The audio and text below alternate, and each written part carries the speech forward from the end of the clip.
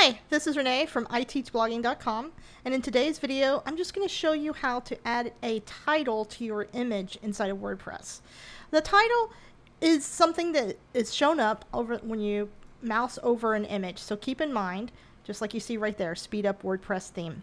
Keep in mind that if somebody's not using a mouse, they would not see this. This doesn't have any real SEO value, but it does help people know what this post is about, how this image relates to it. So it's something that you still want to add into all of your images. So this is just a quick, easy tutorial.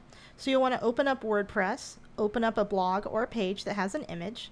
And once you have that, like you see here, you just click on the image with your left mouse button, click on the pencil, and then right here it says image title attribute. So type in something that explains how this image relates to your post.